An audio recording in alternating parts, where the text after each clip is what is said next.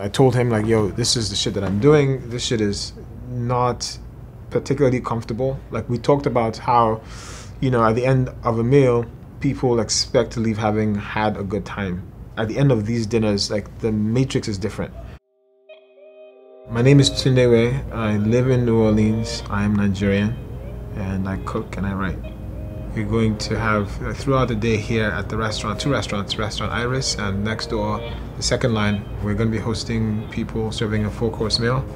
And we're going to have, I think, 4 questions that speak to themes of race, identity, blackness.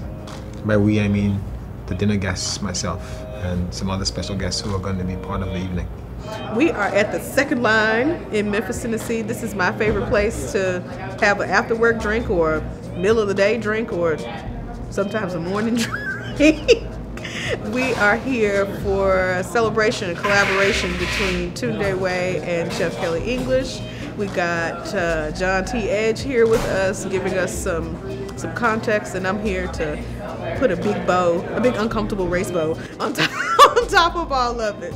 You don't want to talk about uncomfortable things at dinner in restaurants because you don't want to upset your stomach. My mother used to always tell me, don't eat with anybody that's going to give you indigestion. But discomfort is crucial, especially in conversations that are as nuanced and as very difficult as race is. Because when we experience discomfort, I think one of the things that is happening is we're entering into a new space, into a new territory, potentially where we could learn something. If we don't appreciate that discomfort and really sit with it, then we miss the opportunity for the next phase. Eating is what we do as Southerners to build community and to cross lines, and so you're going to have to get uncomfortable sometimes if you want to get some work done, and that's what we're trying to do here today. Sit here with each other and sit with the discomfort, sit with the feelings. We might have some indigestion afterwards, but that's what Tums is for. We'll be all right. We'll get some work done. A typical reaction to discomfort that I've found is it's like this attempt at a solution, and folks will be like, how do we fix this? It's disingenuous because you haven't really considered what the it is. Going straight to fixing it without understanding it is another way of sidestepping it. We pretend that spaces are neutral, but there are no neutral spaces. Food is a legitimate space to practice dissent, to practice inquiry and query, and to practice conversation, to practice reconciliation, to practice protest, because food spaces are the site of exploitation, expropriation, appropriation. It seems appropriate to do this on Columbus Day.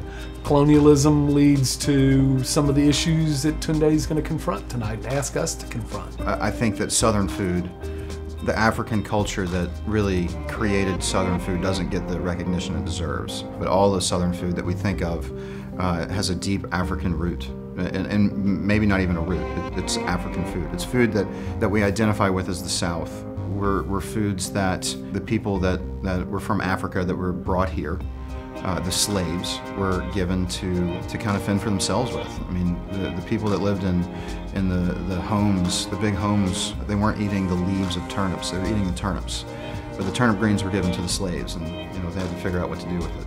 Oh, and they'd throw them, the foot of a pig to season it up. So we ended up with greens, and I think if you stopped any Southerner and pulled 150 Southerners, 100 of them would tell you that greens were probably the most Southern food.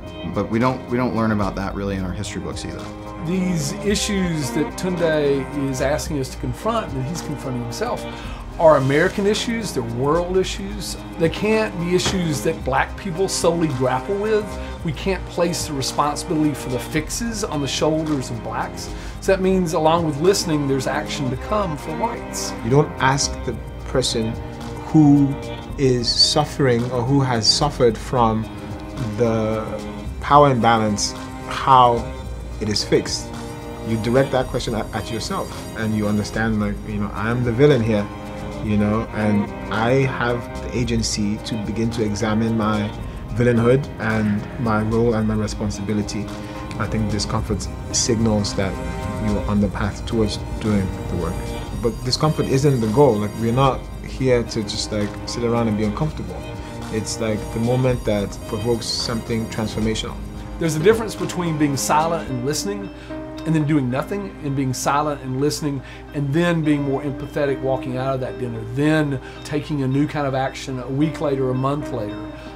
I think Tunde realizes, and I think so many people in this moment realize, the power of restaurants, the power of chefs, the power of narratives that are shaped around the table.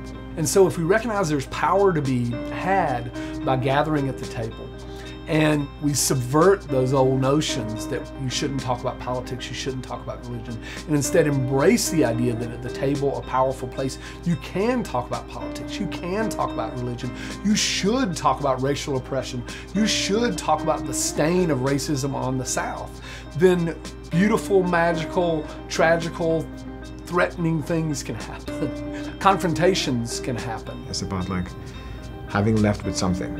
And that something at the time of leaving could be irritation, it could be anger, it could also be joy, it could be meditative reflection. But that thing keeps growing, and hopefully if it's anger or frustration, it transforms itself into something more productive.